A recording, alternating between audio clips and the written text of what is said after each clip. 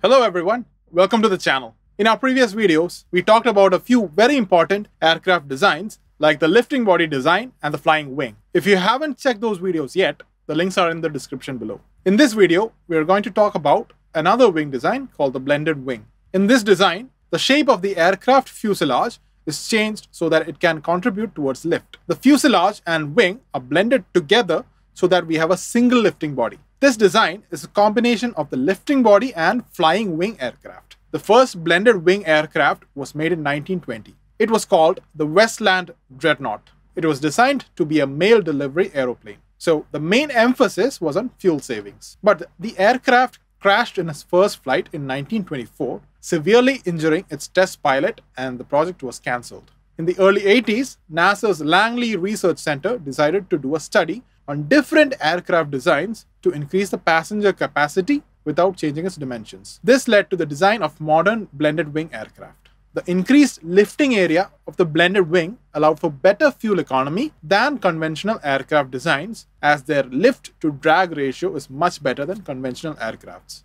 The prototype was designed by NASA in collaboration with Boeing for a subsonic aircraft which was capable of carrying 800 passengers over 13,000 kilometers at Mach 0.85. The aircraft went through many design changes before finalizing on one. The initial prototype had an elliptical fuselage with vertical stabilizers and extremely wide wings. The engines were mounted on the wings, but this caused excessive stress on the wing. To counter this problem, the engines were moved to the aft of the fuselage to obtain better balance. Locating the engines here also increased the efficiency as it reduced the drag caused by the engines to an extent. To accommodate the engines at this location, the rudders had to be moved to the wings. There were challenges in pressurizing the cabin, as an elliptical shape was much weaker than a cylinder. To counter this, the fuselage was made of cylindrical vessels to withstand the high pressure.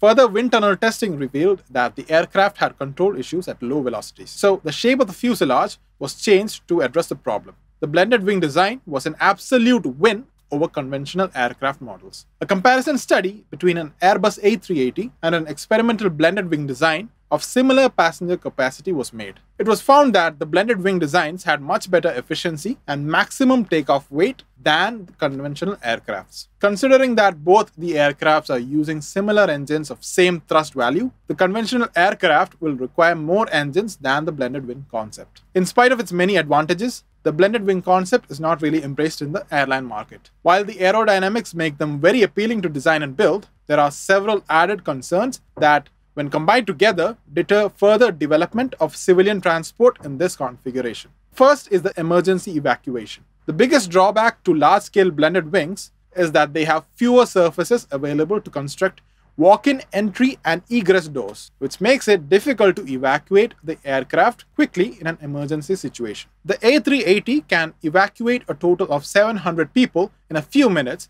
but the fuselage also accommodates about 16 emergency exits equipped with escape slides/rafts to do this. Set number of exits are not possible on a blended wing, making it more difficult and dangerous to conduct an evacuation in an emergency. The second drawback is the ease of maintenance. Conventional airliners have their engines and systems in places which can be easily accessed. On a blended wing, these systems are buried deep into the structure where they are not readily accessible. The final major drawback is airport infrastructure. Flying wings are going to have very large wingspans, which push the dimensional limits of existing runways, taxiways, ramp aprons, terminal gates, etc., placing limits on routes to airports which can accommodate these aircraft. This has a direct effect on operational flexibility for the airlines looking to maximize optimal routes. Currently, there is only one operational blended wing in the world. It is the B-1 Lancer. This aircraft was developed in the late 60s when the US Air Force put up a contract for an aircraft capable of carrying 22,500 kgs of bombs